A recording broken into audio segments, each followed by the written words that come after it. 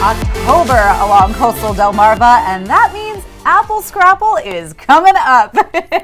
And if you've never been, it's a fantastic event, one that I know we get excited for every single year. And joining us on the CoastLife couch today, the Parker Group, Rachel and Dustin, welcome back. And you guys are actually going to be at the Apple Scrapple Festival this year, right? Yeah, we're super excited about it. My family's from Bridgeville, and so it's been a tradition in my family for so long. I think this is what, the 31st year maybe of the festival.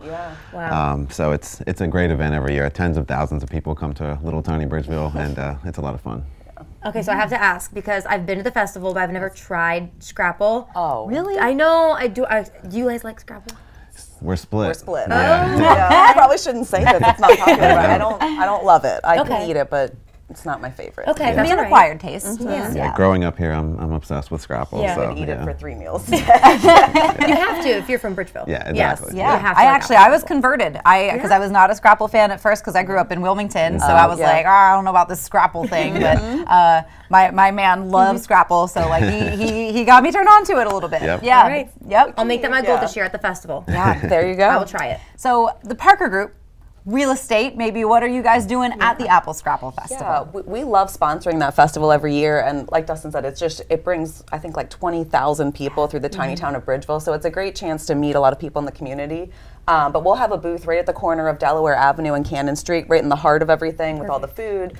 We're going to be doing a really fun raffle this year. We're raffling off like a tailgate-sized Blackstone grill with like a barbecue kit and some fun like craft beer and hot sauce and stuff. So it's going to be a really cool raffle. It's a free raffle, so people can stop by our booth and sign up for that. Perfect for football season. Oh Yeah, so we're like really excited about that. And then I'll let you talk about the other thing that we're doing. Yeah, so we're doing something a little unique this year. We are actually giving out 5 scholarships this year for anyone interested in getting their real estate license. And so just come see us at the festival that day. We'll have a simple registration form, and if you do have interest in getting into real estate, then we'd love to chat with you about that. That's amazing. You guys do a lot for the community, you know, and you don't have to, right? But it seems like you do. Why is it so important for you to do things like this, like give back scholarships and even grills? Yeah, it's just part of our fabric, I think, of who we are. You know, we've been around for generations at this point. My family has, and the community has given so much to us, and so we feel like any opportunity that we can give back to the community, we absolutely like to do that. Yeah.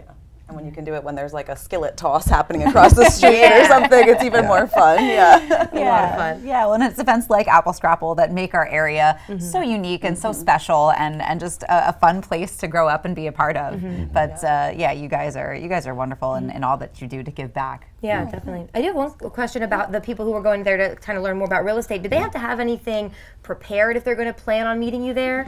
No, so we'll be there all day. Great. It's both Friday evening and then Saturday all day, and so we'd love to chat with them. I'll be flipping Scrapple at the Lions Club booth for part of the day, but our whole team will be there that day, and even if they're just interested in learning more about the process and what it's like to be a real estate agent, we love to chat with them and kind of give them that exposure, and then if they're serious and want to move forward, then we can take some of that financial burden off of them as well. That's incredible. What an easy way to get involved. Grab some Scrapple and then just go to the booth and learn more. Yeah. Grab an apple dumpling on your way out. There you go. I did have those at the festival. They're so good. Those are amazing. So for people who haven't marked their calendars yet, can you give us the when and where once again where you guys are going to be for Apple Scrapple? Yeah, so it's all downtown Bridgeville, and so if you're familiar with Bridgeville, really, it's not a huge Can't miss it. downtown, so right behind the firehouse is kind of like the center of it. The event starts on Friday, October 13th at 4 p.m. Our booth will be there right at the corner of Delaware Avenue and Cannon Street, like I said, and then it runs into the evening on Friday night, starts up again Saturday morning at 9 a.m., and then runs until about 8 o'clock on Saturday night. So it's going to be busy, and hopefully the weather will be nice, and lots of good food and fun times. Yes. Yeah, you can't lose.